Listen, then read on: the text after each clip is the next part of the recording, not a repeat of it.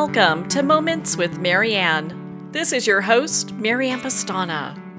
And we're here today with special guest, Jessica Dennehy, who's here to share with us her new book, Selfish is a Superpower.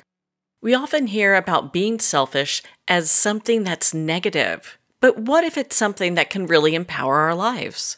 Today, Jessica is here to share with us just that. So, Jessica Dennehy is a best-selling author, journalist, speaker, and entrepreneur best known for her inspiring work in helping individuals find success and happiness by putting themselves first. As a former Wall Street regulator, Jessica started her entrepreneurial journey 11 years ago when she opened a brand of luxury barbershops called Mad Men.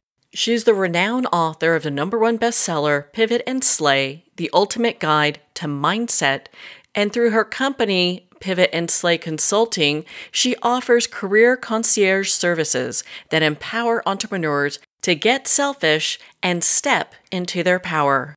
Through her one-on-one mentoring, she helps clients create an aligned life that includes massive business growth and personal success. So let's welcome to the show, Jessica Dennehy. Thank you so much for having me. I'm excited to be here. Oh my goodness, what an honor it is to have you here and to talk about this book. I know you're a best-selling author. What inspired you to write this book? Oh, this book was my heart and soul, I have to say, because what I realized is throughout my career, I've kind of always put myself last. And there came this moment in time in 2020 where I was faced with a really great business opportunity, and I had to choose whether I was going to continue to take my kids and put their happiness and their stuff before me, or if I was going to take a chance on me. And it was a really pivotal moment in my life. And I got through it now, getting through it and seeing the other side of it. I learned so many lessons. And I thought, if I hadn't done that, if I hadn't put myself before them for that moment in time, I would have never created this amazing, happy life that I've created for the three of us. And other parents need to hear this because we go around thinking if we put ourselves last, that will make our kids the happiest. That will show them how much we care. That will create this life. And it's actually the opposite.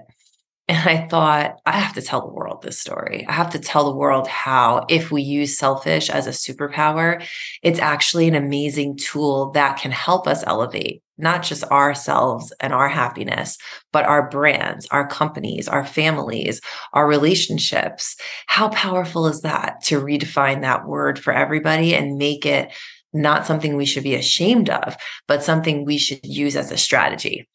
I think that's so empowering because how many parents go around going, gosh, I've got to take my kid to soccer and then they have piano and all these things where basically at the end of the day, they're just kind of crawling into bed exhausted. Exactly. And what I learned over the last 3 years is this. I was way more physically present for my children 3 years ago before this pivotal moment. I was there. I was there a lot. I was at all the stuff. I was at all the pickups, all the drop-offs, all the activities, but I was blah. I wasn't my happy, blissful self. So was I there more frequently? Yes. But the time I was spending wasn't as impactful as it is now. I was actually, and I think a lot of us are doing this unintentionally, by continuously putting ourselves last and calling it selflessness and feeling proud of that, what we're actually doing is showing our children that even though we say, go for your dreams, go live a happy life, go build a life that lights you up, we're showing them the exact opposite. And we all know kids, they're not going to listen to what we say. They are going to do what we do. They're going to mimic the actions that we take each and every day. So by putting ourselves last all the time, we're actually showing our kids that when they grow up, that's what they should do. They should just put themselves last. They should be semi-happy. And that's the life that they should create. And that's absolutely the opposite of what I personally want to teach my children. And I think a lot of parents feel that way too, but they don't know how to show them anything else because we are live in a world that tells us doing things for ourselves is wrong. It's selfish. It's bad, right? So I'm trying to redefine that word for people so they know it's just another tool that we have. The same way that being selfish all the time is a terrible thing, obviously. We don't want to always be selfish. We want to use it strategically. But in the same breath, being selfless all the time is also bad. Like too much of these things, these polarities is not good. We need to find some kind of harmony between the two where we get to explore ourselves as an individual. And for a really long time, I got caught up in the roles that I play. If you asked me, who is Jessica? I would be like, I'm a mom, I'm a business owner, I'm a lawyer. That's not who I am. That's not Jessica. Those are the roles that I play in life, and they all come together to form who I am. But I was so lost, I couldn't even identify myself outside of that terminology. And so getting selfish and using it as a superpower for me was really connecting with who I am as a human being. Because guess what? My kids, one day, they're going to have their own lives. And I have to be able to come to the table and create a life that makes me happy, regardless of whether they're with me or they're not. And as they evolve, I can evolve too. And that's part of the reason that I think parents get more miserable as the kids get older, is because they're losing their purpose as their kids need them less. So I'm really trying to create a life right now that is multidimensional and caters to each part of myself and not just the roles that I'm playing in life. It seems that we're stuck in a very old model in how to operate with our children, and it's time to find something like what you teach that brings us more into balance. I think this is not just for parents, by the way. Like if people are listening out there and you're like, I'm not a parent, this doesn't apply, you're wrong. Because think about this. If you're living a life that doesn't make you happy, how are you showing up to your friendships? How are you showing up to your parents? How are you showing up to your siblings? How are you showing up to your spouse or your partner? The happier you are, the more energy and enthusiasm you bring to each of those roles in your life. And we kind of have fell into the trap that I'm talking about, which is like our parents told us to go out and be happy, but they were being martyrs. And so now we're consequently being martyrs too. And we need to break the cycle and kind of get out of that mentality. And the way that we can do this is by just remembering that we're human. You know, we do have hopes and dreams and likes and dislikes, and we need to start tapping into those. And some of the best ways to get more successful in business and life is to remember how you used to be as a kid when you were like kind of carefree, you know, like you're carefree and you're like, woohoo, life is great. Everything's awesome. You didn't have a lot of responsibility. I try to recreate that energy in my life every day, even if it's just for 20 minutes. Like I do something fun every day for myself. Now, that can be like on Wednesday nights, I play volleyball like I used to when I was younger. Or it could be something simple as like I took a break and sat outside, took a walk, did some yoga, did some stretching. It can be something simple, but something that creates that joy each and every day. So you remember like to tap into that blissful energy that you used to have before you had all the responsibility. It seems there are a lot of people who cringe when they hear the word selfish, and you talk about redefining that. So how do we go about doing that? I think the reason that a lot of people have a hard time with it is because of the societal pressure that we feel to make sure that we impact the world and not just our own little universe. And I agree with that sentiment. Like, we shouldn't just be living and breathing for ourselves every single day. Like, we need to include the greater good, our families, etc. So I think when I talk about redefining selfish, I want people to see it as just another tool that we have. If you're not happy with your life, guess what? Get a little selfish and figure out what it is you want and how you can make that happen. One of the reasons that you're not able to be selfish, at least for me, I'll talk about myself because this really was something that happened naturally for me. Around 2016 is the first time I started to dip my toe into this because I was going through a divorce. And when you're going through something really significant in your life, it's really, really hard to parent at the same time because you're having all these overwhelming emotions and it's hard to be there for other people. And so what I realized in that moment was like, holy cow, I really got to take care of myself because the less I take care of myself and push these emotions to the side, the worse of a parent I am becoming. And so I really started to think about who I and what I was giving my time to every day, because my universe shrank. Became a single mom. I didn't have the same amount of time anymore because now I was doing what two parents normally do. I was doing them as one parent. And I started to think to myself, like, man, if I don't take care of myself a little bit more, I'm not going to be able to make it through this. And I don't want people to wait for that catastrophic moment in their life to come to this realization, which is why I wrote the book, because I want you guys to see that if I had been doing this the whole time, maybe I wouldn't even be divorced, right? Part of the reason I'm divorced is because I lost myself. I wasn't giving anything to myself. And so then I became like a shell of a person, and no one wants to be married to a shell of a person. No one wants to be friends with a shell of a person, right? We're looking for people who are vibrant, who are energetic, who are interesting. And you cannot be interesting if all you do is parent, or all you do is work, or all you do is sit in front of the TV, right? You're interesting because you're out in the world experiencing things and contributing to the world. That's what makes someone interesting. And that's also what makes us happy, because we want to feel like we are significant. And so in order to be the most significant I could be, I really had to start finding out who I was again, because I didn't know. I had become stuck in that trap of having young kids and doing everything for them and not really tapping into me. So I want people to see, like, you can use selfish. You can use it as a tool. It can happen every day. And that doesn't make you a bad person just because you're trying to make yourself feel fulfilled. It's actually a beautiful thing.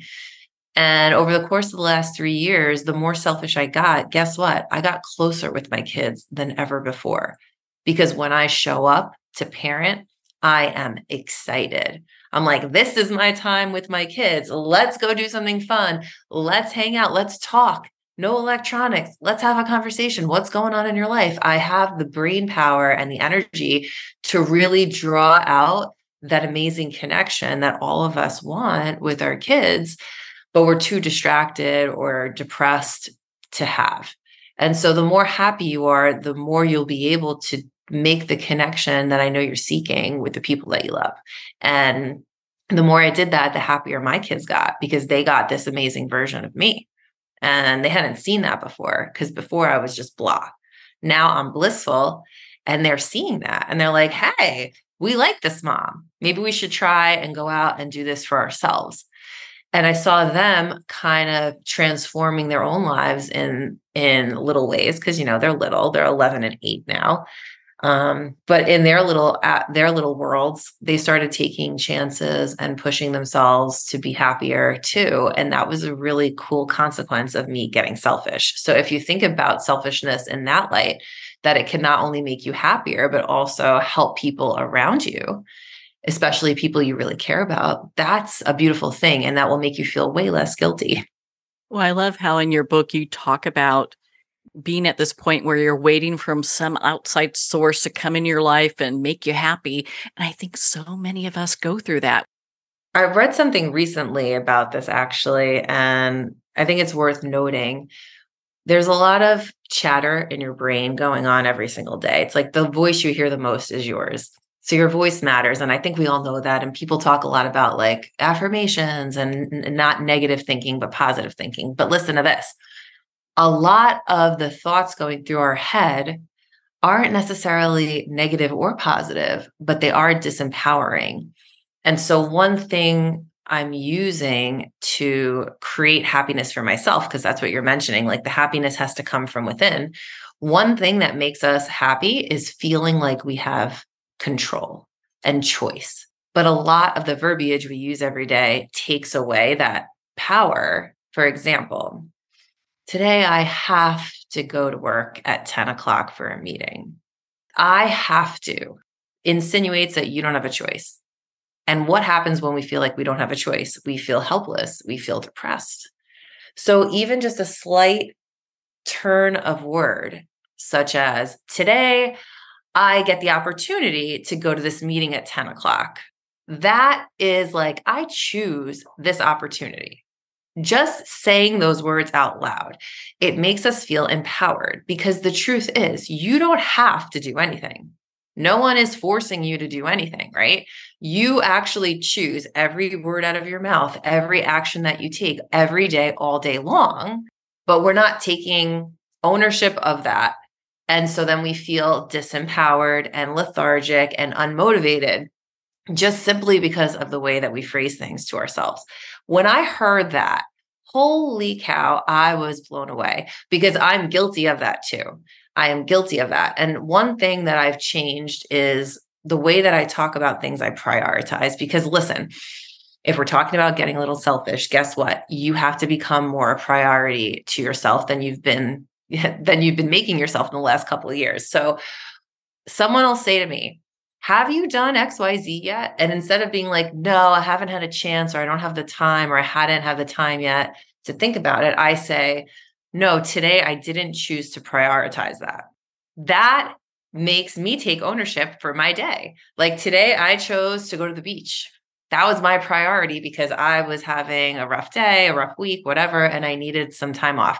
So instead of being like, I don't have the time, no, I chose to prioritize myself today and go to the beach.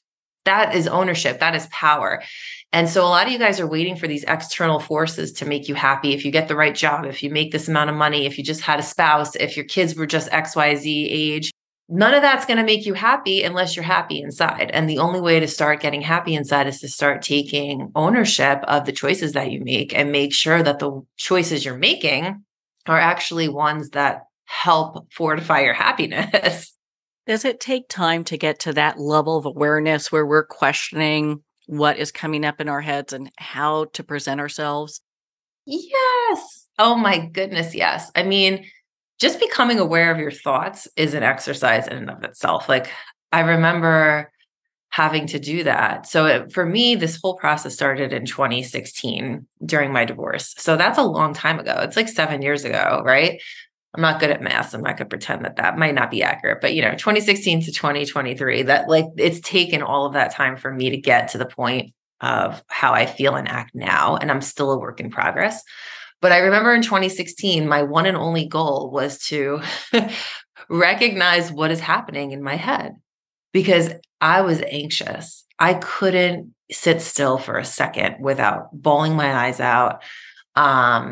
I couldn't think straight. And so I forced myself to go to yoga because I had to just to focus on one thing for an hour made my head feel more clear. And that's when I started recognizing what actually was popping in my head. Like I'd be at yoga, I'd be trying to hold this really difficult pose.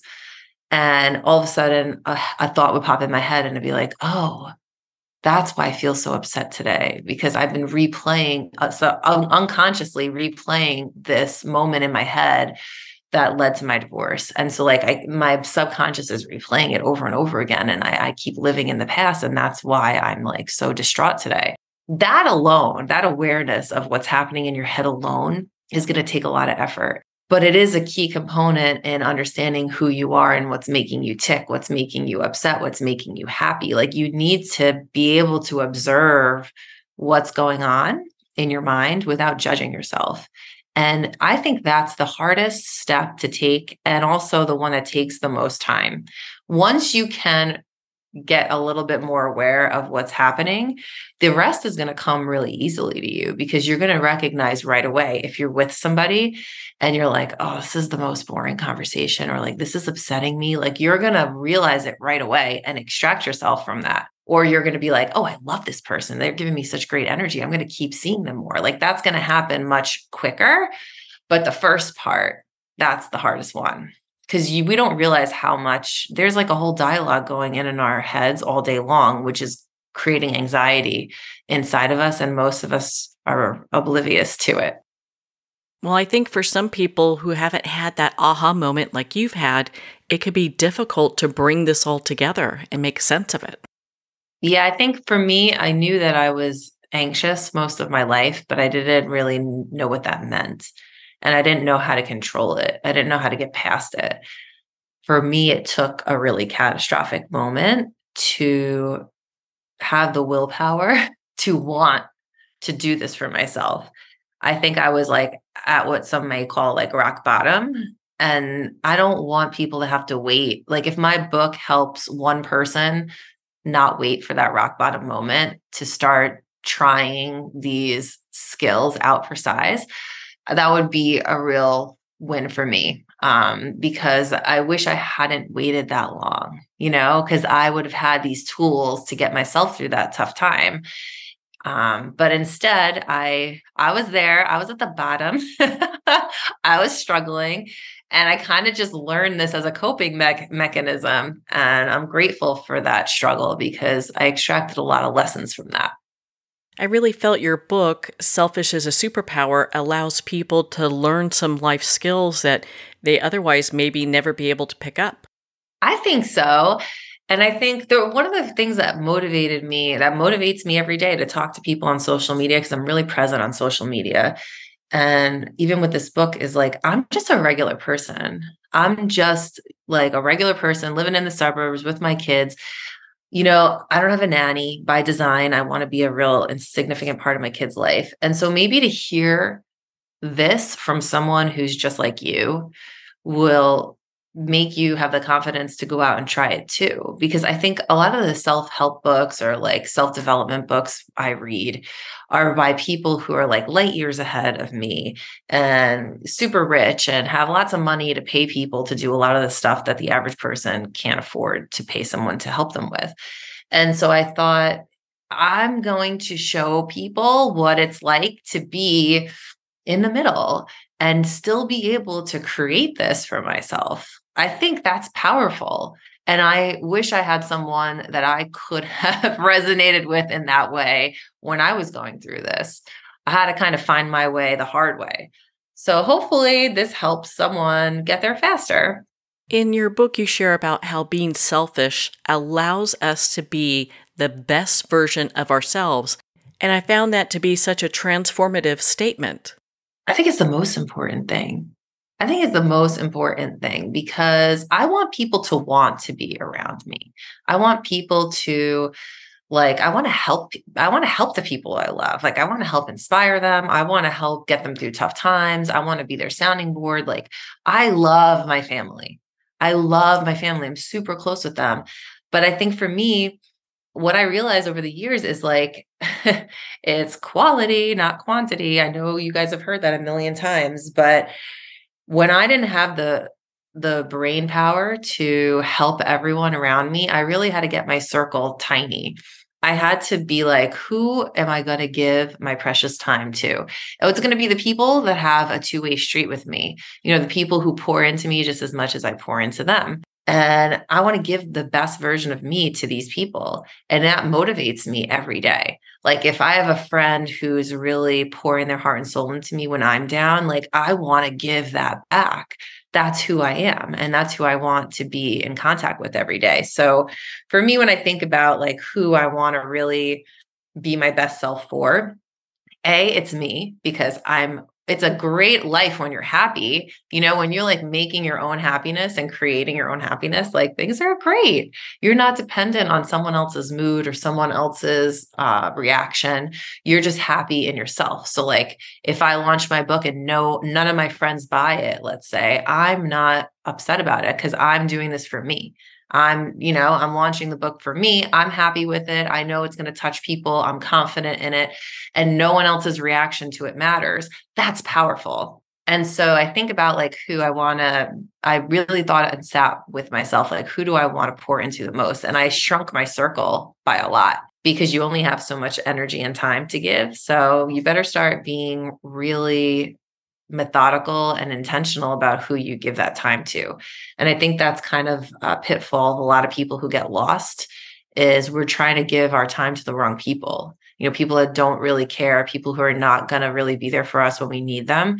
The sooner you look around and see who's in your circle, and who is really an impactful person to you, I think the easier it is to get happy because then your circle is the right people, the right fit, the right impact, the right energy level, the right enthusiasm, like positivity. And I think that's an important part of getting selfish is kind of letting go of those people who are not serving you and not feeling guilty about it.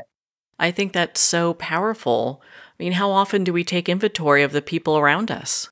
Yeah, for me, that moment didn't come until COVID. This is recent, like 3 years ago. The moment I talk about in my book, Selfish is a Superpower, is really about this moment in time where my businesses were shut down because of COVID. I own a couple of barbershops. We weren't allowed to have them open, and money was just flying out the door, right? Like trying to make sure that we stay relevant while the shops are closed, trying to make sure we have enough money to bring everybody back. We don't lose our space. We don't lose our clients. We don't lose our staff. It was hard. And at the same time, I was like, oh my God, I'm a single mom. Like, I cannot be unemployed even for a couple of months. Like, no. And I just dug deep to figure out how I could make money during that time. And that took a lot of energy because I was feeling a lot of emotion, just like everybody else. Like there was a lot of moving parts. Like, was I going to have a business, the business I worked so hard for 10 years? Was I going to lose it? Was I going to come back? Was I going to have enough money? My kids are home. Are they okay? Emotionally, how's everybody doing? Oh, we need to go do Zoom class for the kids, blah, blah, blah, right? All the stuff that everyone was dealing with, except I also was trying to figure out how to open a new business.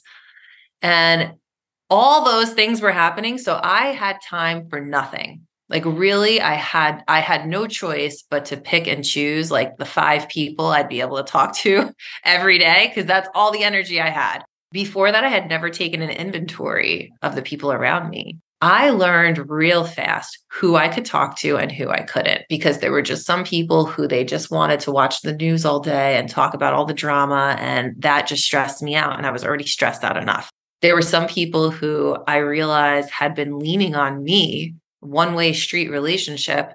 And now that I didn't have the time to talk about their problems nonstop, they didn't even care to talk to me anymore because I wasn't serving a purpose for them, which was mind-blowing because I'm like, I just poured into you for years and now I need you. And you're like, sorry, I can't provide what you've been providing for me the whole time.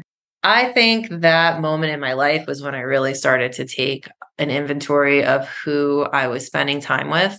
And it wasn't as hard to let people go because I had no choice. My back was up against the wall. I had to make money, I had to save my business, and I had to parent, and everything else had to come second. So I though think it's smart for people to take a periodic inventory of who's around you, because that is affecting how you think, how you deal with things, and how much time you have to put into yourself and the people that you really need to focus on. I think that's such a powerful way of putting things about how we pour into other people, because don't we do that? It hurt. I gotta be honest. Like there were some relationships that I thought were more meaningful than I guess they were to the other person. I don't know. But one of the things that I've been working on throughout the years is to take the emotion out of a lot. And I don't mean be unemotional. What I mean is, in order to elevate in the ways that I'm describing, it takes a certain level of non-judgmental observation. So when you're looking at your actions and what you've been doing over the last couple of years, in order to change and really change your life for the better, you have to kind of float out of your body and look at yourself objectively and be like, why am I doing that? Why am I acting like that? Why did I say that? And not to place judgment on yourself, but to be like, how could I do better next time? And now I act that way with other people too. Like there used to be things people would say that I took so personally, I took to heart. And I've realized throughout the years, like most people are floating around in their own bubble. They don't know, they're not self-aware. They don't really understand why they do things. They're not trying to understand themselves. They're just in autopilot. And most of what they say and do is not a personal attack on us. It's just because they don't want to turn the microscope on themselves. And once you take that personal like emotion out of it, it's really easy to move on. It's really easy to observe who really cares, who really wants to be in your world for the right reasons and who doesn't, and then to move on from the people who don't without anger and without sadness, but observing like they played a role in your life as a lesson. And now you take that lesson and you just part ways and it's okay. That burden is lifted off of you to have to mourn the loss of every single person, right? Like you don't have to carry that. That's something we put on ourselves. And I realized that recently. And so for me, when I observe that something is not healthy for me anymore, I can really move on with happiness and no anger or resentment. That's a very, very, very big flex. It takes a while to get there, but once you're there, man, it's so freeing. And it is selfish a little bit. It is selfish because you're deciding, I'm not going to just be a doormat anymore. If we are in a relationship, whether that's a friendship, whether it's familial, whether it's romantic, if this isn't two-sided, I'm not going to accept it. I'm not. I'm not just going to be there for you all the time and never get anything in return. That is not healthy for me. That doesn't make me happy. That isn't in furtherance of my own joy. And so I choose to let that go. Whoa, that is a huge moment for every person that can get there. Oh my gosh, that's so, so big. And you've gone through so much, and you're really just honest in your book, and it's so well written. You talk Thank you. about, oh my goodness, yes. And you talk about encouragement. And what were some of the things that encouraged you, or how did you find encouragement along your path? So, my biggest advice here is to start small because I think a lot of times turning our life around seems like such an onerous task. And we're like, oh, it's going to take forever. But remember, when you look back on your journey, it all started with one footstep, right? One step forward. So just do one thing. That's how I started. I started with one thing, right? Like, what would make me happy? I'm going to, well, I don't know, I'm just going to say an example, right? Like today, I'm going to work out and I'm not going to look at my phone. I'm just going to take this 45 minutes for myself. And I felt really good after that. And that feeling is what motivated me to keep going. It's that feeling of when we change something and we remove something that was actually burdening us, that feeling of freedom and happiness, like that's what's going to motivate you to keep going. So for me, it started with exercise. I was like, I'm pretty cranky.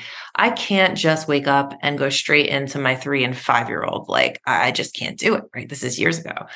So I'm just going to wake up a little bit earlier. I'm going to have coffee, exercise and try to get my act together before they wake up.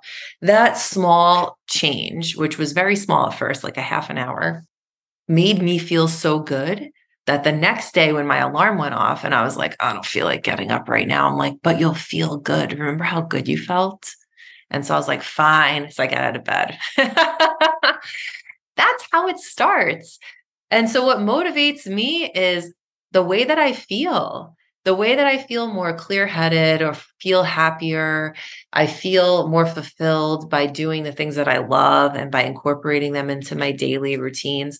That's what helps me keep going.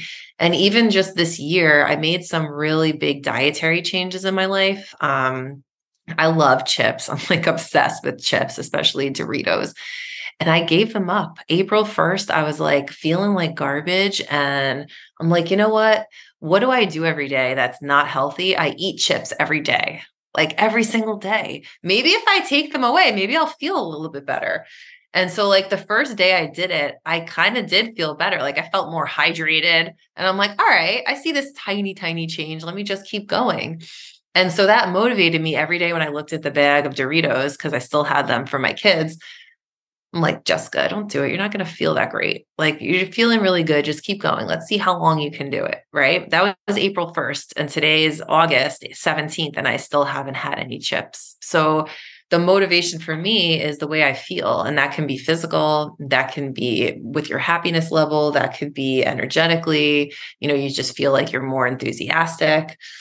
That's what keeps me going. Every change I make.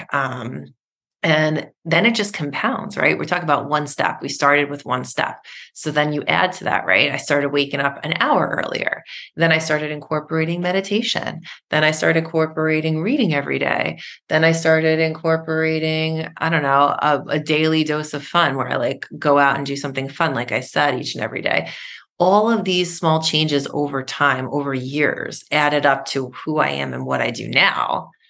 It's it's definitely a marathon. It's not a sprint. So start with something tiny and let your feelings like motivate you to keep going. And then the best part is that not only are you happier, but other people start to notice like, "Oh my God, your skin looks so much different. Like you look younger. What's going on with you? Or you seem really happy lately. Like what's going on in your life that you're so happy?" Or your kids are like laughing more, or your spouse feels more connected to you, right? Like you'll start to see the changes you're making in your own little body. You'll start to see the ripple effect of how they are affecting the people around you and how the other people are noticing. And then I start to see my parents, who are old school Italians, eat pasta 7 days a week, are like, wow, yeah, I see how happy you are. Like maybe I should drink more water. I'm like, yeah, you should drink more water. Let me get you this really nice, like customized water bottle to motivate you, right? And so now they're drinking more and they're eating less pasta and they're trying to change their diets because they see how it's been affecting me. And I feel excited because that's a positive effect I'm having on people I really love. And that's all just because I'm doing something that makes my life better, that I'm having this effect on other people. It's pretty cool to watch. That is pretty awesome, especially when they're asking, "How are you doing this? What do I need to start doing?" Yeah. I mean, you want to be that light for people. I think we all have that desire to have an impact like that. But we don't realize that we can't help other people if we're not helping ourselves. If you feel like garbage and you're not confident and happy and full of life, how are you going to help someone else find their happiness? How are you going to help your parents get healthier as they age? How are you going to help your kids find a healthy lifestyle or a happy lifestyle if you're not doing it? You cannot help someone do something that you haven't done to a certain degree yourself. I'm sure you're having people reevaluate what they're doing in their lives and going, "I want more of what she's got." Yeah, and I think the thing that sets me apart too on online anyway, like on my socials, I think one of the reasons people really like tuning in is because I'm going to show you the full spectrum.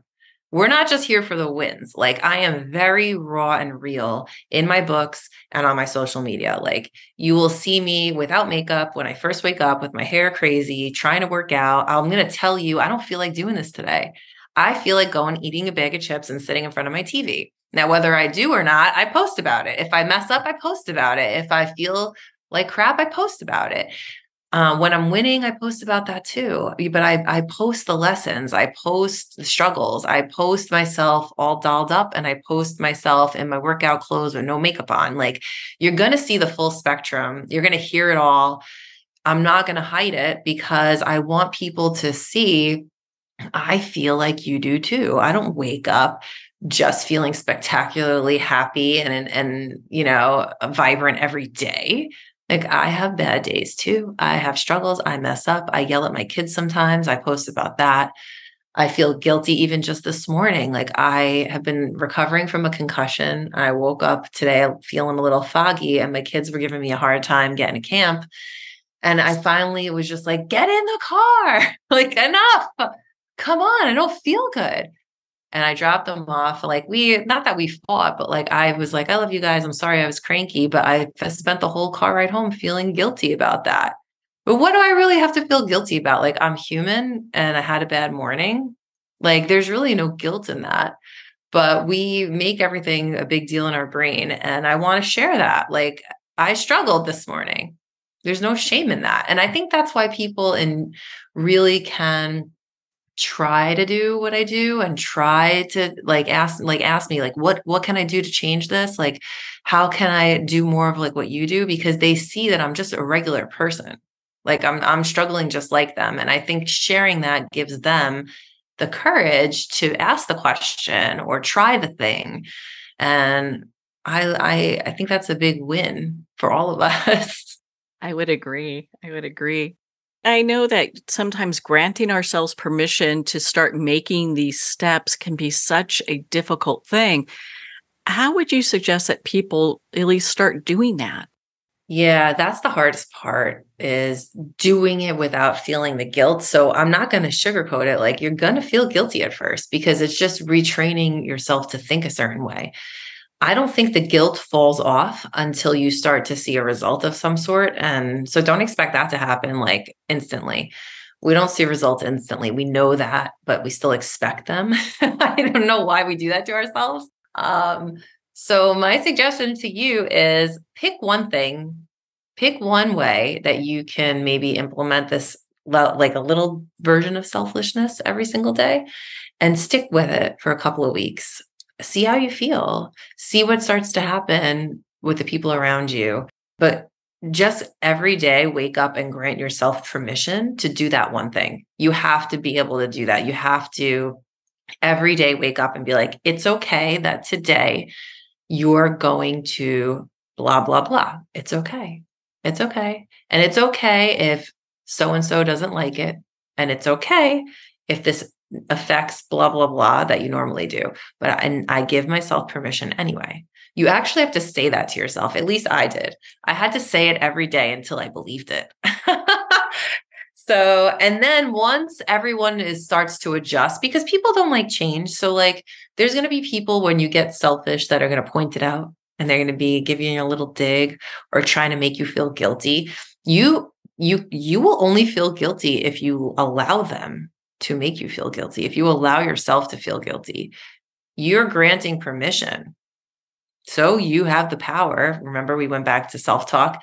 You have the power to not allow anyone else to make you feel guilty. You have the power to wake up every day and not feel guilty. It's a choice. You choose to not feel guilty for this one little tiny thing you're doing for yourself every day. A little tiny thing, just a little tiny thing. Okay. Talk to yourself. I know it sounds crazy, but do it. Once you start doing it out loud, eventually you won't have to. Eventually it's just going to come more naturally, but you got to form the habit. And I think they say a habit takes like 90 days to form. So you're in it for the long haul, guys. Choose this one thing and do it for 90 days. Where do you think people get hung up the most? Consistency. I think it's really hard for people to be consistent. And the funny thing is, it's actually ironic. Most people, especially entrepreneurs, I find the hardest part of being an entrepreneur is for people to stay consistent and do things before they see the results because we all want instant gratification. I actually had the opposite experience. I was so consistent, I became neurotic. I was so wedded to my routine. I was rigid. I didn't know how to go with the flow. And so part of my journey has been to allow myself some ebb and flow, to allow myself permission to say, I don't feel like this today. I don't have to stay wedded to this strict, rigid formula of life. And the more I kind of went with the flow, the more happy coincidences started to appear and opportunities that I wouldn't have had if I had rigidly stuck to everything. So we all have our own journey in that way. But I think for the most part, people have a hard time staying consistent. And so that's why I'm saying the first 90 days or so, you're going to have to force yourself into it. It's like rewiring your brain to allow yourself to have this time. And I think once you get in the rhythm of it, and you force yourself, if you give yourself a 90-day time limit, I bet by the end of 90 days, you're just going to be doing it automatically. And that's what's going to make it easier for you. And that's why I said, just start with one thing. If you're having the opposite problem like I had of being so rigid, you're controlling and neurotic, then my advice to those people is to one day do what you feel like doing. How about that? Like wake up and listen to your body. Listen to what it's telling you. You feel like you need to let out some energy, go for a run. You feel like you need to rest, rest. Try to practice being in the moment and feeling what you feel and allowing it. There's two different kinds of people. It's the ones who are like so rigid, they have to control everything, which is absurd. because you can't control half of life. You can only control what you can control, right? And then there's the people who are just like, la, la, la, la, la, I'm just going to live in the moment. And they don't ever have that consistent stamina to really make the change, because changes take stamina. You've got to stick with it for a little bit before you'll start to see any positive results. I think that answers the question for both kinds of people.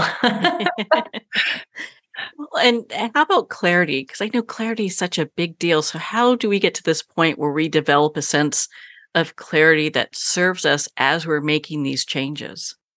You make time to think. It's crazy. In my consulting business, I tell people this all the time. I'm like, you need to think. You need time to think every day. What does that mean for me? I sit in the quiet every single day for like 10 or 15 minutes. And I write out, my thoughts as I sit there. Like if a thought comes into my brain, I write it down, because you can't have clarity if you're always going, going, going, going. The clarity comes when you're quiet. That's why when you lay in bed at night, your mind is racing with all the thoughts, because you're finally quiet. Now imagine if that was actually productive time instead of anxiety ridden, word vomit coming through your brain. Imagine if you can actually harness that time to let your mind be still and allow those thoughts to come up. That's really why meditation is so important. But I know that word scares a lot of people, and I felt that way too at first. So instead, I would just sit in the quiet, and it's hard. Like I would sit outside in the morning, like around sunrise, because the world is kind of quiet. Like there's not a lot of cars, not a lot of activity, not my phone going off. And I would just like sit there and listen to the birds and try to fit, like I wasn't meditating, but I was just at least like recognizing like what was going on in my head. What was I worrying about? What was, what were my thoughts going towards work, towards family, dreaming about vacation? Like what was going on in there? Clarity is going to come in those quiet moments. And now years later, okay, years, right? It took baby steps to get where I am. Once or twice a year, I go away for a weekend alone just to think.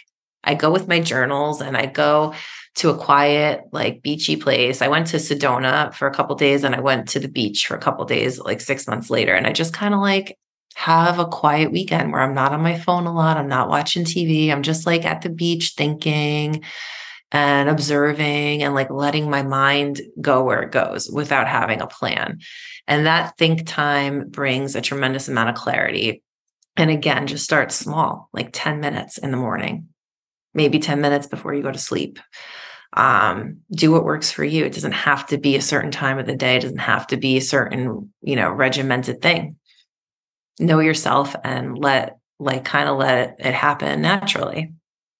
Well, it's interesting when we talk about meditation, there's so much different ways that we can approach that.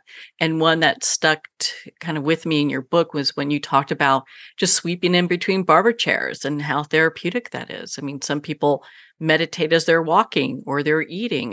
It doesn't mean that you have to really sit, right? No, actually, you're bringing up a great point. One way is I know a lot of people that are into self-development exercise. One great way to do like a meditation while you're moving around is to not listen to any music or television or audiobooks or podcasts while you're doing your cardio or lifting. That time when you're only focused on one singular thing, that's a form of meditation, right? You're running. If all you're doing is running and you're not listening to anything else, you're not looking at anything, you're just like thinking, that's meditation. If you're lifting at the gym and you don't have any ear pods in or anything, that's meditation.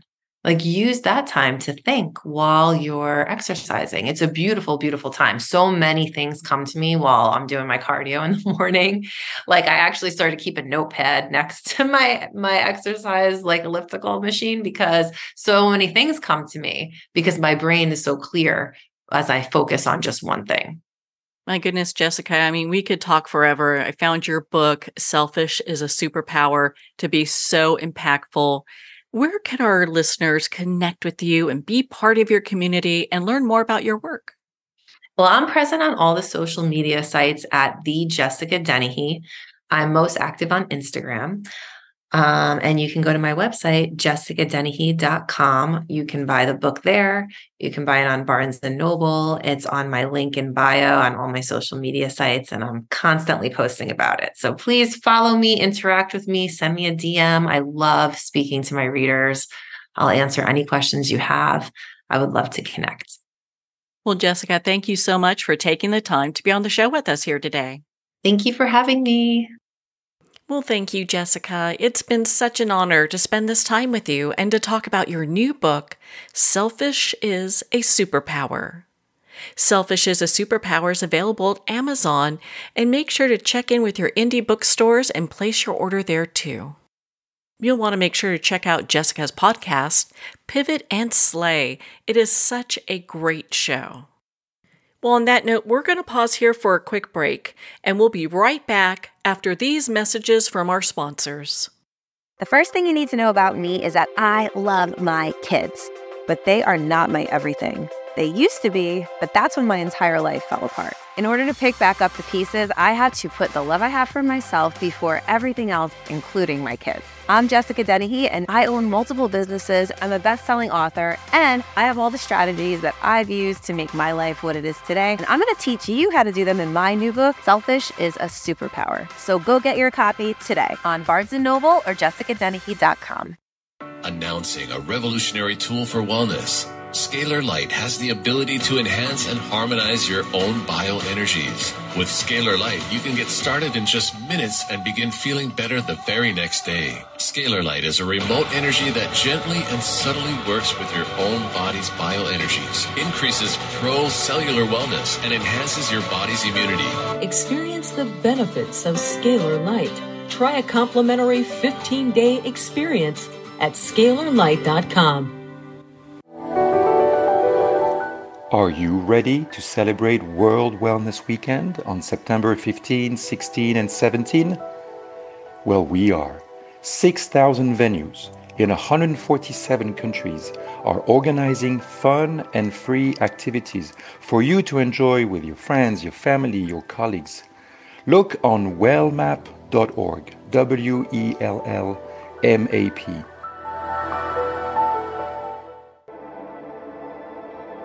In your hands lie ancestral patterns. These patterns shape how you think, what you struggle with, and experiences you love, your life pattern.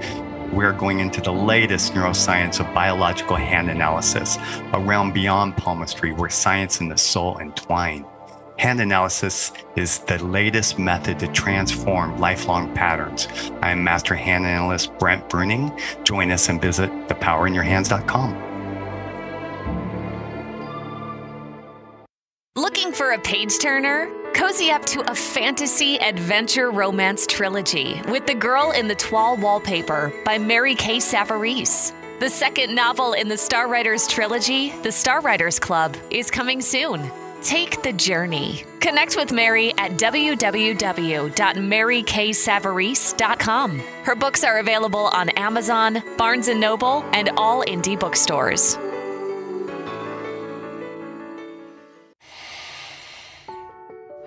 With Breath Hub, you'll experience the transformative power of breath as it harmonizes your body, mind, and spirit. Recommended by experts in fitness, sports, psychology, and medicine. Meet the scientific way of being well. Breath Hub. Breathe better, live better. Pandemonium. Fast forward 20 years. A U.S. president seizes control of all U.S. missiles, the power grid, the banking system, and every computer in America as he hides in an underground bunker. Pandemonium, a captivating sci-fi thriller where a hidden war, psychics, aliens, artificial intelligence, and transcendental love collide with the latest media technology. Pandemonium, live to all devices. Get your copy on paperback or digital. Free sample at getpsychic.org. I'd like to thank Jason Eastwood at Guitarfulness for sharing his inspiring music and talent with us. His music is known worldwide for cultivating atmospheres of harmony, inner peace and clarity. Visit Jason's website at guitarfulness.com. Join his newsletter, be part of his community, and download his music.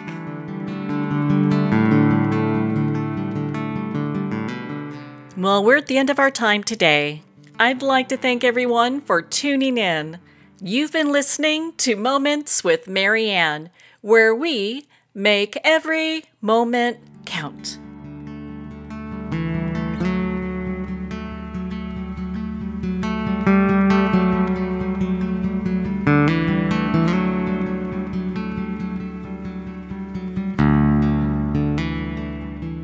In a single moment, your life can change. Moments with Marianne is a transformative hour that covers an endless array of topics with the best of the best. Her guests are leaders in their fields, ranging from inspirational authors, top industry leaders, and business and spiritual entrepreneurs. Each guest is gifted and a true visionary, a recognized leader in her own work, and while teaching others to develop, refocus, and grow, Marianne will bring the best guest and sometimes a special surprise. Don't miss this. You never know just which moment will change your life forever. Make sure to tune in and visit momentswithmarianne.com for more information.